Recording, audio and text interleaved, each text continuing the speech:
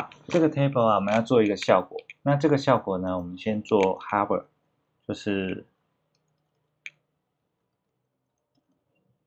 table 的 tr hover， 滑鼠滑过的时候要做一些效果。那我们要改变它的背景色彩。好，那这样滑过的话，它的色彩就变了。这是一个非常简单的技巧。那现在要做的就是说，跟它相邻的后方啊，我们要把它都选起来。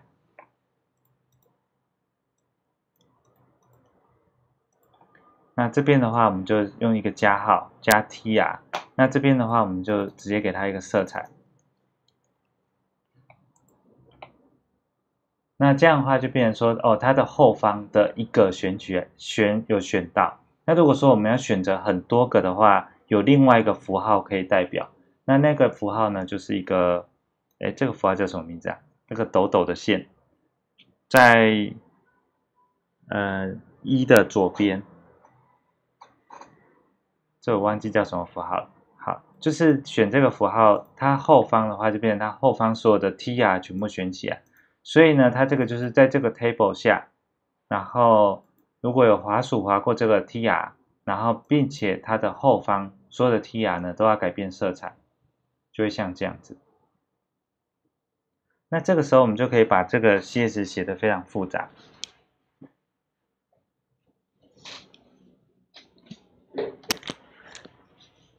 像是我们可以在我这边有一个第一个 th 是留空的嘛，那我可以在里面加入内容。那加入的方式呢，就是像这样，就是说我滑鼠滑过的时候啊，要在里面加入内容。那我 hover， 然后里面可以再写加 th， 然后我只要加第一个的话，我可以用 first child。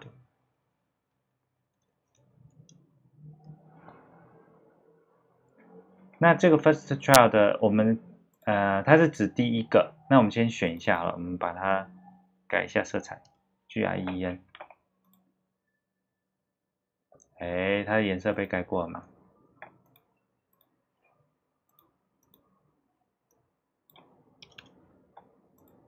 好，刚刚打错。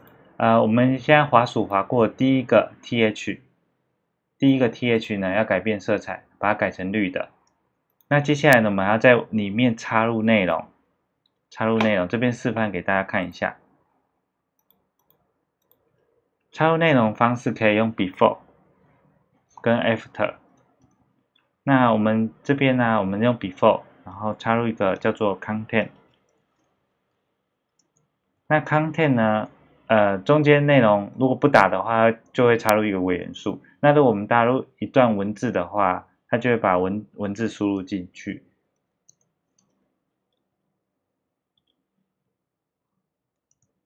像我插入 current， 那我滑鼠再移过去看，看它的文字就插进来了。那这个文字在哪里呢？我们可以按下滑鼠右键检查。那在 Chrome 的开发者工具里面呢，我们现在不可能这样滑鼠滑过来再回来看嘛，因为它其实一直在跳动。那么其实有一个方式，我们的 hover 啊，其实都是写在 tr 上面的。那这个时候我们可以在 Chrome 的开发者工具啊，我放大一点，这都是很多小技巧哈。我们可以选择这个 tr， 然后啊，在这个地方有一个就是一个事件，那我们把 hover 打开。然后再选择这个 hover， 那它就会模拟你滑鼠移过去的状态。所以我们刚刚选的第一个这个 th 啊，我们把它打开，这边有一个 before 就是我们刚刚在这边所选择的，有一个 first child before， 就是选择第一个 th， 然后在 before 的第一个元素加入一个内容，那它的内容是什么？就是 current。那除了 before 之外，还有一个叫做 after。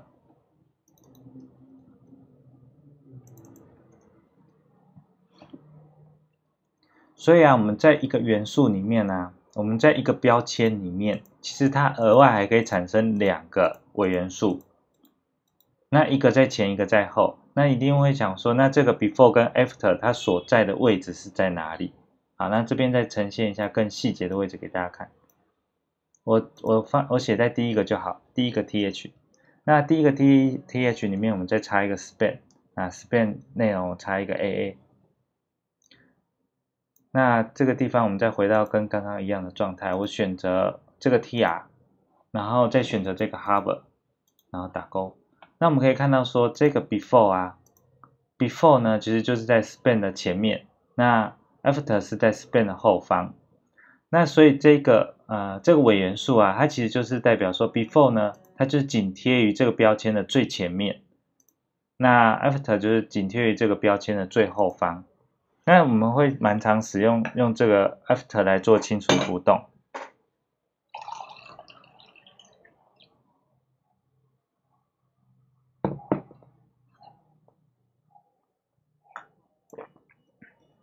如果有问题的话，可以在论的群聊上面发言哈。那我会先把你们的麦克风都关掉，那避免会发出一些声音干扰其他人。有问题都可以发问哈。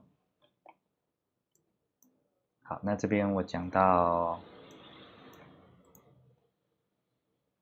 好，那这边的话就是大概是这样。那我可以再做另外一段，就是这一段都是在介绍选取器嘛。那一样道理就是说我可以选择它后方的 th。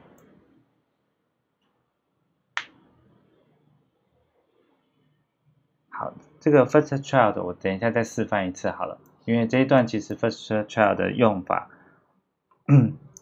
这一段我把它改成 td 会比较明显。我把它改成 td， 因为这里面只有一个 th。好，那如果改成 td 的话，我把它改成 td。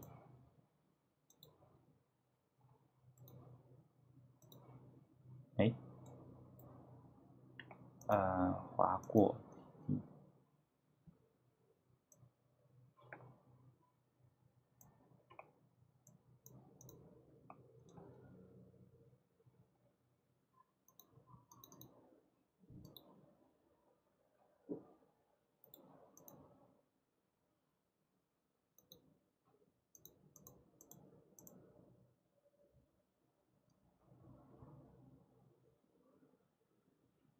这个 first child 就是指说我滑鼠划过第一个物件。那我再做另外一个范例好了，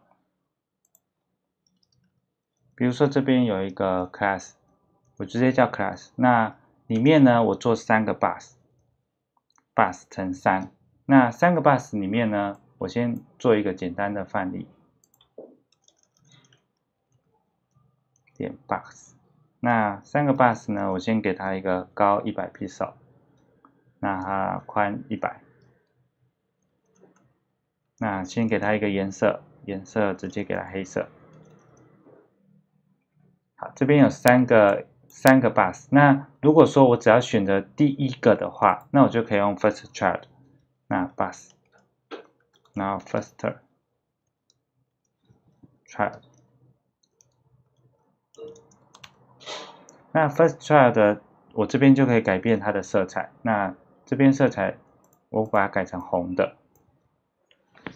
那这样的话，只有选到第一个，那 first child 就是这样用。那我们只要选择第一个的时候，我不一定要给它另外一个名称叫做 first， 我可以直接用 first child 这个伪元素伪类来选择它。那这样的话，我就可以直接控制它的 CSS， 我不一定要给它一个名字。那另外有问到说 before 跟 after 它两个都有 content， 那 content 的话呢，它到底有没有必要？这边的话 content 其实是用在像这边的话就不改，我直接还是用原本 th， 我把这边的 first child 拿掉，避免误导。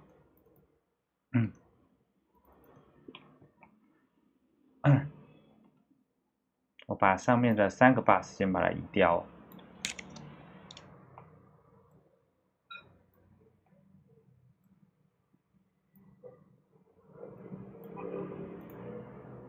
好，再回到刚刚这个暂停的状态。这边呢会有2个伪元素，这边有2个伪元素，一个是 before， 一个是 after。那 before 的话呢，它必须要有 content， 它才能有内容。那如果说像是我这边 content 选择 current 的话，我这个时候如果再给它一个 color， 我给它一个 color， 然后白色，那我们会看到说它 before 的，我这边忘记结尾，这个 current 这个字眼会变成白色，但是 after 不会变，这个 after 的颜色是不会变，只有before 的颜色会变。所以啊，它这两个其实是完全没有关系， before 跟 after 是分开的，没有关系。那如果说我把这个 content 移掉会怎样？像是这个文字里面已经有下 AA 两个字嘛，但如果说我把这个 current 删掉，这连那个 content 都删掉的话，它是这个 before 啊是完全不会存在的。在下方我们可以看到说，它连出现都没有，所以这个 content 是必要的。如果说你要用到before after 这个伪元素的话，这个 content 是必要的哈。